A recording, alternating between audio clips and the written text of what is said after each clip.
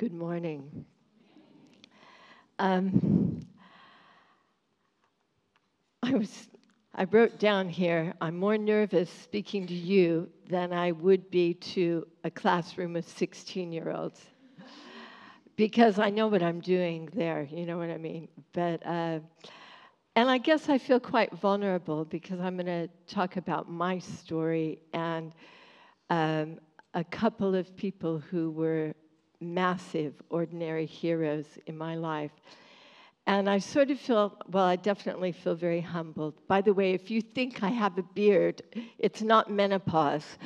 I fell the other day, again, twice in a week. I know, not great.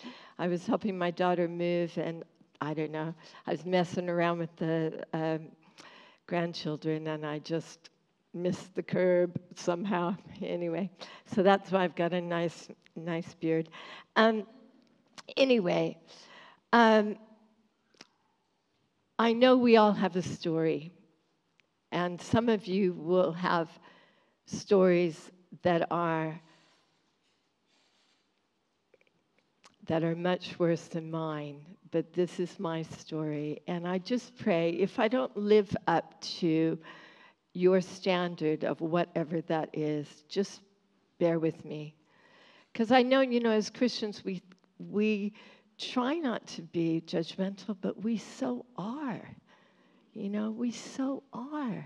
We judge what people say. We judge how they say it. We judge their accent. We judge their clothes.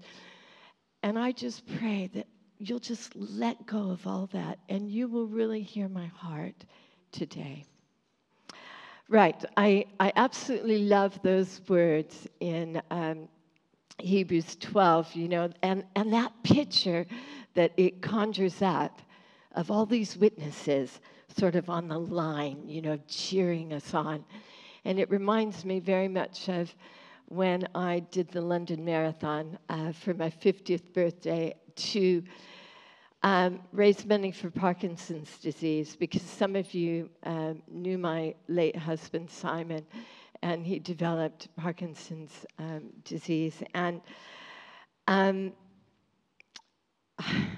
was heartbroken, because this most amazing man with the most amazing brain was reduced to really a shadow of himself. So I thought, right, we'll do something positive here. And so I trained to do the marathon, and I'm not really a runner. It's all right, but it's a bit boring. Anyway, I told my students, if they wanted to encourage me, the worst time is going to be mile 18 or 19. This is what I heard. You hit the wall. Actually, I hit the wall about 14. But, I knew I had to keep going because 14, you can't give up at mile 14. Anyway, around mile 19, I was done. I could hardly lift my legs. And all of a sudden, I saw this massive sign that said Mrs. Thomas. And there were, I don't know how many students there yelling, and Mrs. Thomas, and running with me, and it just gave me that impetus. And then a couple miles later, my family were at Tower Bridge, and we all hugged and kissed, and I was like, well, I've only got 3 or 4 miles to go. I can do this. Now, why am I telling you that story? Because we need encouragement. We need encouragement. We cannot do this life on our own. And you know what? A lot of times what comes out of our mouth is not encouragement. And so today, I'm remembering 2 people especially who made a difference in my life. And I call them my ordinary heroes. Before I go there, I just want to look at the word hero. Often we think of, hear that word hero, and you think, big muscular, went up Kilimanjaro, swam the Amazon, I don't know, whatever. Something really amazing, really big. And sometimes we need that, definitely. It was a sunny day in July 1964. I was almost 6 years old. Now, back in the day, we didn't go to preschool and kindergarten. No one taught us the ABCs. But I had learned walk, don't walk. And I felt amazing. So I begged my mother, who had us at the time. You guys look a bit serious. It's all right. You can smile. Peter, it's okay. I'll be all right. Bless you. Anyway, so I begged my mother, would you let me go across the street and get a paper? Because I can read, walk, and don't walk, And so I thought, this is lovely. So she said yes, to my amazement. Not the wisest choice she made, but bless her, she, whatever. So I wait for the light to go walk. I walked across with elegance. I knew I was doing the right thing. And out of the corner of my eye, I noticed the cars had stopped, as they should. But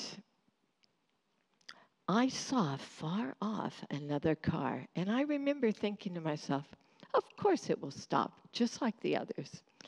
How wrong I was. The car, bless him, a 16-year-old, ran a red light, took me for a ride on his bumper. And at that moment, I went into convulsions, and I swallowed my tongue, so I couldn't breathe. And sorry to be so graphic, I'm sorry. Americans are a bit like that, forgive me. Anyway, someone watching was a paramedic, and he gave me a tracheotomy. And I'm here today, 61 years later, well, 60 years later. And I'm amazed. I should have died. I should have died that day. There's other stories I could tell you. I really shouldn't be here, but here I am. And I just want to say, sometimes we need big heroes, but more often than not, we need just the ordinary heroes out there. Just ordinary people that can make a difference. So I've got some heroes up there, but I'm talking today about ordinary heroes. And by the way, my translation or my vision of Hebrews 12, of everybody cheering us on and rooting for us and, hoping we'll get there. I've read some commentaries, and it's not really the way it can be interpreted. But I still think it's very encouraging to think if those heroes of faith have gone before us and they made it, we can too. So, why did I need an ordinary hero? Oh, well, my talk is summed up in that. I could actually go sit down. Why we need heroes and how to be one. That's basically the nutshell of my talk. And if help me not go on too long. If I go on too long, go like this, and I'll stop. Anyway, my heroes are just everyday people who work hard, who are honest, and have integrity. Right. Why I needed some heroes. Now, these are old photos. Bless. That's my mom on the left, Betty, and I'm the twin on the right. My sister's on the left, and that's my very good-looking dad called Fred, and there I am on the left and my sister on the right. Now, you can tell just from these photographs that our surroundings were a bit deprived, yeah. But what these pictures don't tell you is that my father was an alcoholic, a bad alcoholic who could be violent. And my mother had um, a lot of mental health issues, as well as a low IQ. We were her 6th and 7th babies. She had 5 sons before us, and she unfortunately was never able to care for any of us. In fact, we were all taken into care. And one of my brothers died when he was in her care. So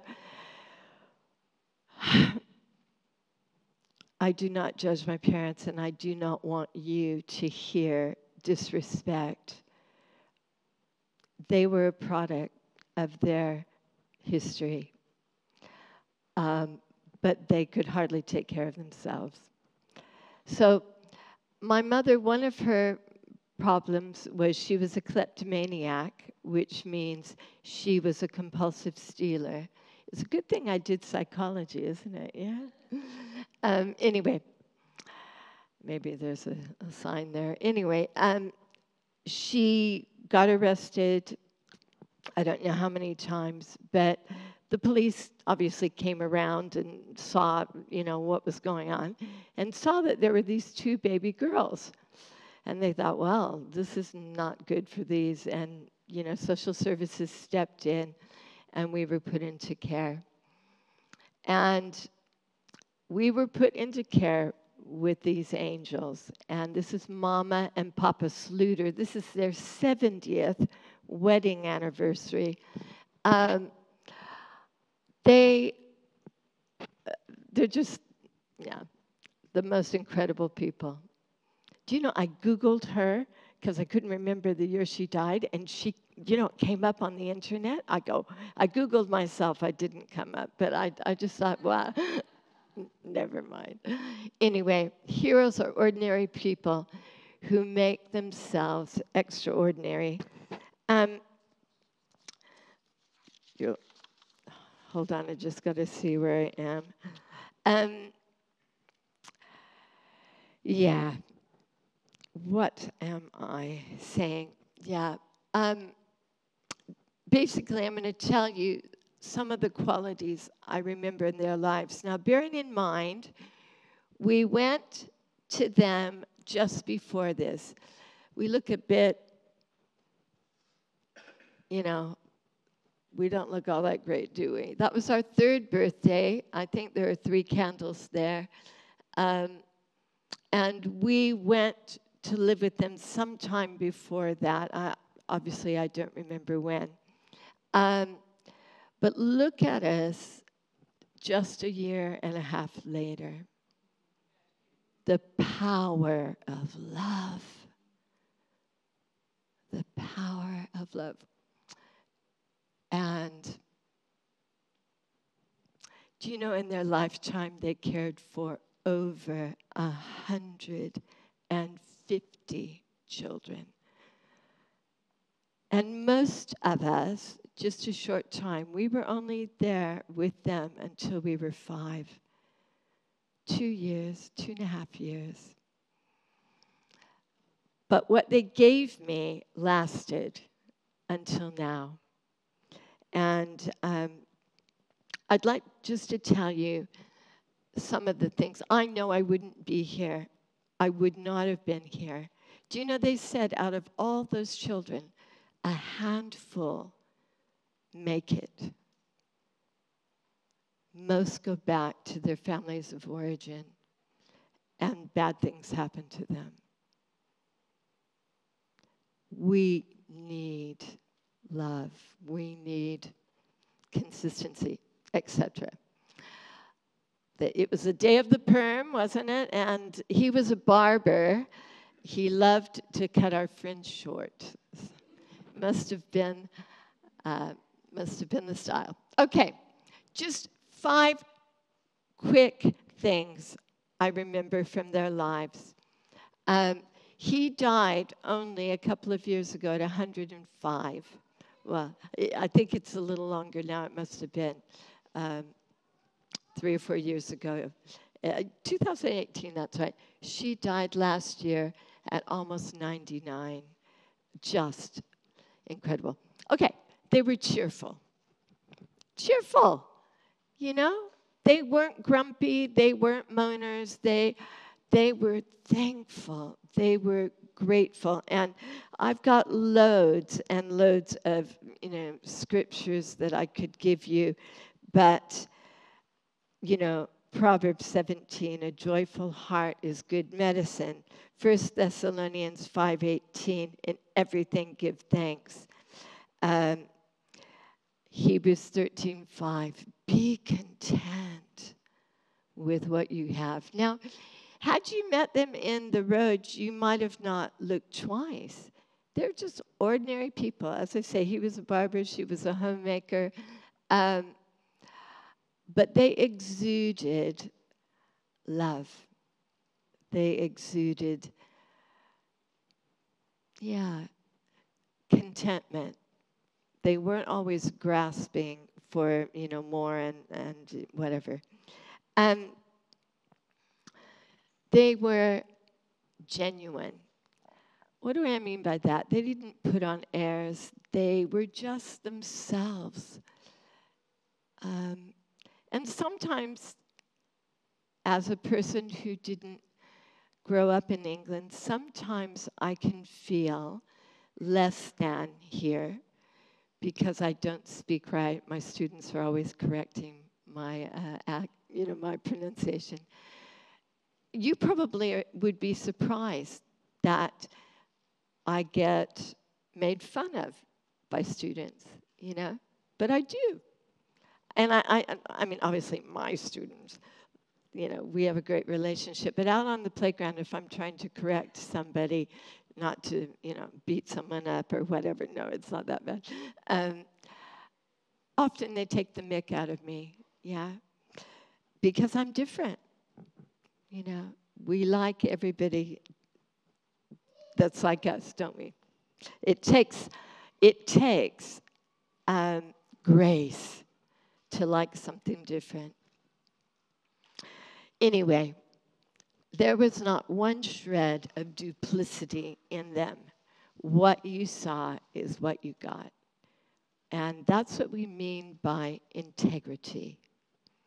Thirdly, they were attentive. Now, why is this not working? Hello. Attentive, yeah. They noticed stuff. They had their eyes wide open. I don't know about you, but a lot of my life, I've got my eyes closed now. That's probably why I fell. But you know what I mean? We don't notice. We're just in our own little thing, and we're thinking about me. And we don't open our eyes a bit wider. Can we be attentive?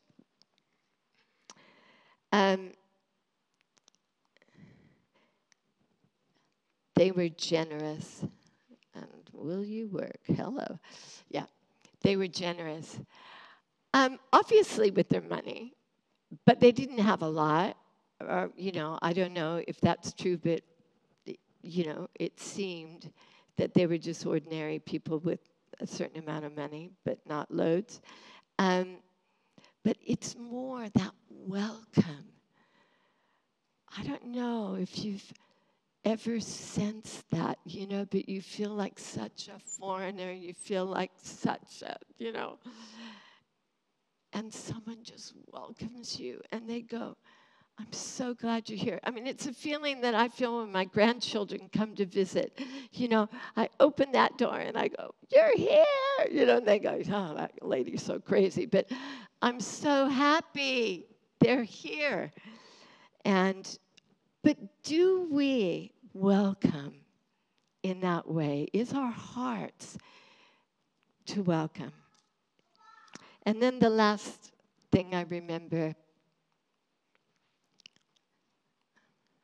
faithful. The thing I remember most about Papa Sluter was that he would get up, he would make eggs and bacon and pancakes every day of his life. Yes, there are Americans that live like that. And he wasn't like this, But he just got up and did this stuff and made things, and it's like, there's no way you would go out of that house without anything in your stomach, Faithful, just dedicated, just dependable, etc. I'm almost done. For those of you, losing the will to live.